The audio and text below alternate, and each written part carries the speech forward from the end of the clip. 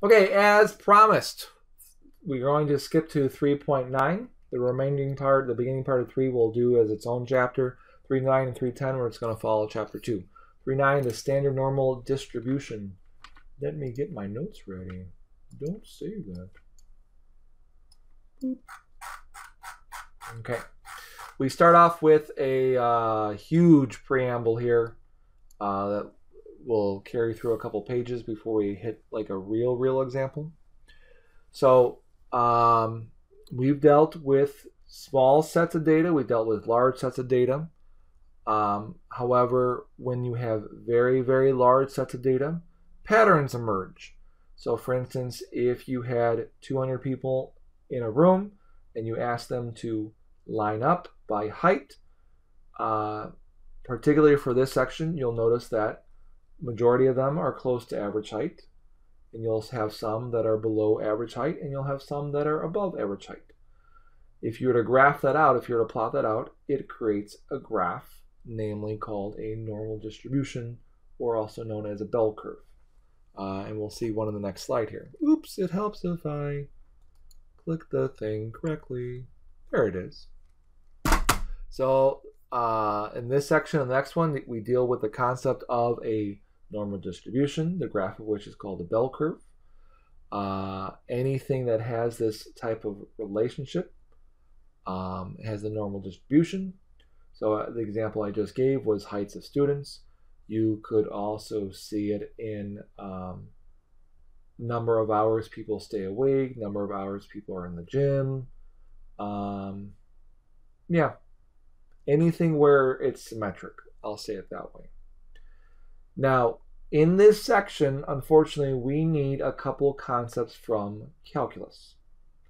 One of which, the first one, is the concept of area under a curve.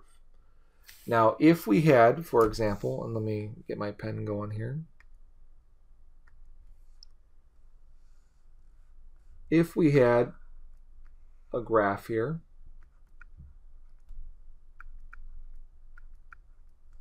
of the line y equals 4, and I wanted to know the area under the curve from 1 to 3, like if I want to know what this shaded region had, we would notice that, okay, this is 4 units high,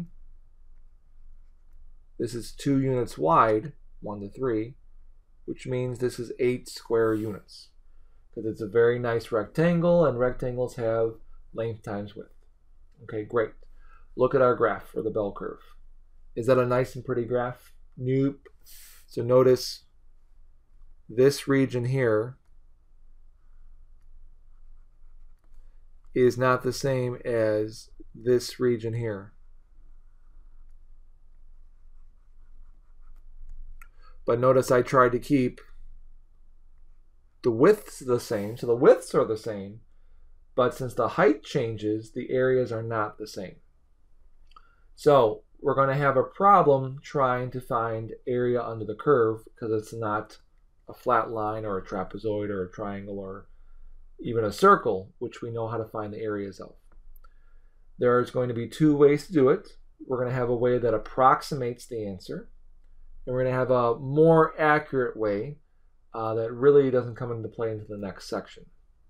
To do it really accurately would be to use calculus, unfortunately. So that part's outside of the course. We're going to use this shortcut formula and then also a chart to figure out these values.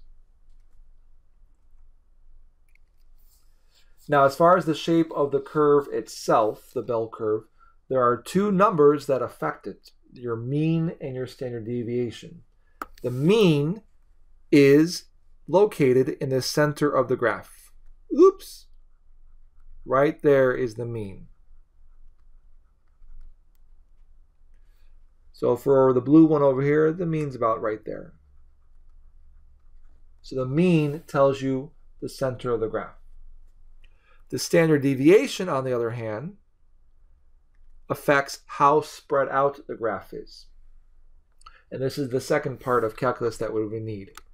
Well, in the standard deviation in the graph itself, there is a magical point to where the graph changes from a bowl shape to an arch shape.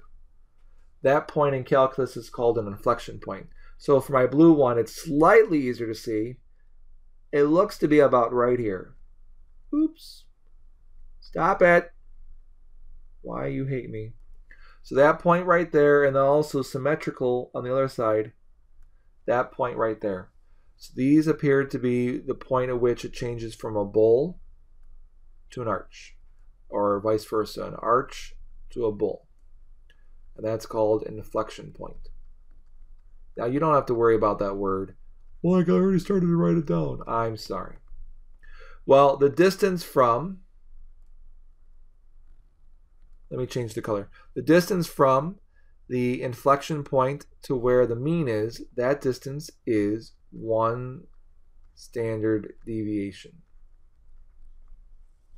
So as you might guess now, the larger the standard deviation, the wider the graph, and the smaller the standard deviation, the smaller the graph. So on the second one here, and the green one on the left-hand side, that looks to be about right here. Thank you. I don't know why it does that. It's really annoying. Can I have 2? I want to have 2.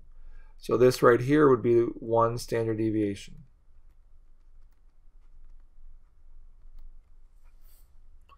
Great. So the mean affects where the center is, and the standard deviation affects how widespread the graph is. Now, as a comment, the mean will be using the population mean. So the population mean is this symbol here, which is pronounced mu. And the population standard deviation is that lowercase sigma we saw earlier. I made that tail way too long, but you get the idea. So mu is going to be the mean, and that little whoop is the standard deviation. All right, so if you would, please watch the video, Mean and Standard Deviation, or how the mean and standard deviation affect the normal curve.